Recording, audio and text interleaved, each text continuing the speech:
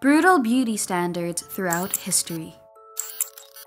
Pretty hurts. It's a phrase that's true for almost any point in history, and with painful cosmetic procedures being more popular than ever, it remains true to this day. But throughout history, both men and women, although mostly women, have had to fit the beauty mold that oftentimes can be brutal. That's why in this video, we'll be taking a look at some of the most brutal beauty standards that society has set throughout history. Some of these are downright unbelievable in the modern age, but it also goes to show that things might not have been that different after all.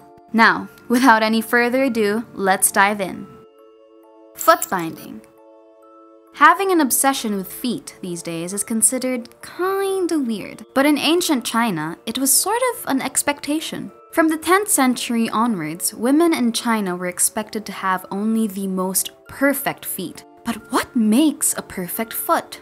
Their small size. Basically, the smaller the foot was, the better it was considered. That's why women in ancient China used to literally bind their feet from when they were children. As they grew older, instead of having the bones of their feet grow, they would simply break.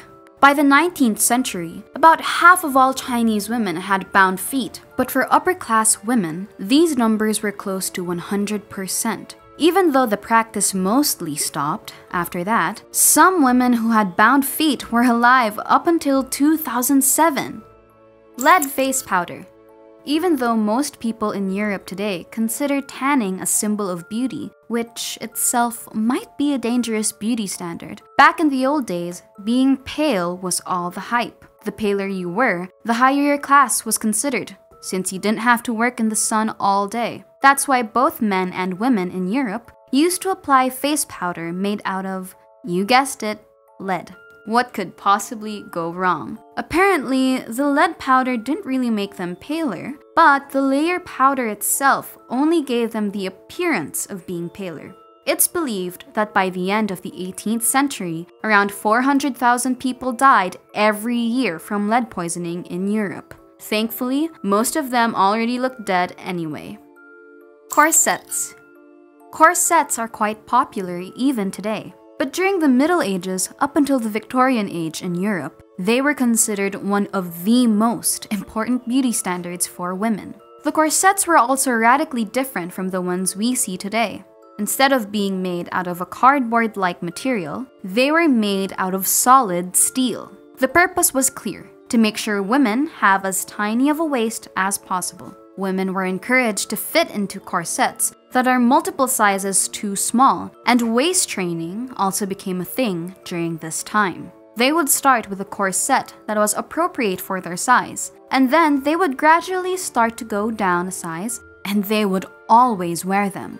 When women simply couldn't go down another size, some of them took to extreme measures like getting one of their ribs removed to fit in. Tooth blackening. Having the shiniest pearly whites is an almost universal beauty standard today. Regardless of what country or region you're in, having white teeth is generally considered healthier and prettier. But for Japanese women from the Kofun period in the 3rd century, pretty much the opposite was popular. It was considered trendy for Japanese women to have completely black teeth. The blackening process was known as ohaguro, and it symbolized healthy, well-taken care of teeth. It would hide any flaws that the teeth would have, and it was especially popular among the Japanese upper classes. Harmful chemicals were used to blacken the teeth, and the problems got so bad that in 1870, the reformist Japanese government outright banned the practice. Neck rings.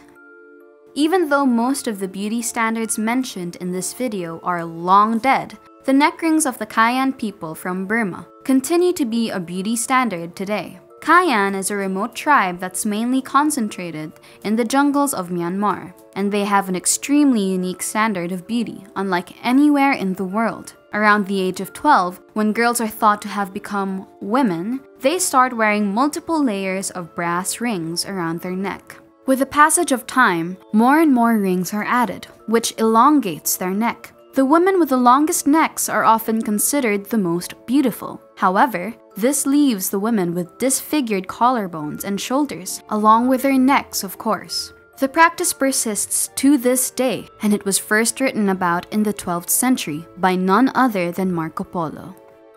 Dimple machines.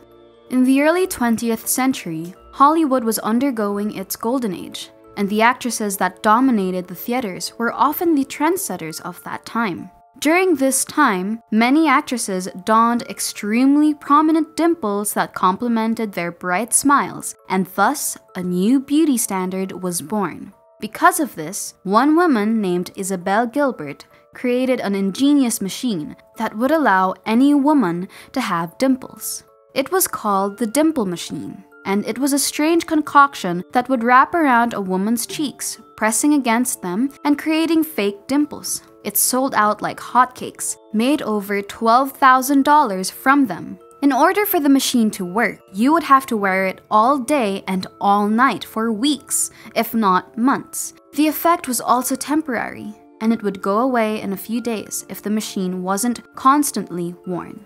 That's a wrap for this video. Which of these beauty standards do you think will make a comeback? Let us know in the comments below. As always, don't forget to like this video and subscribe to our channel for more videos like this.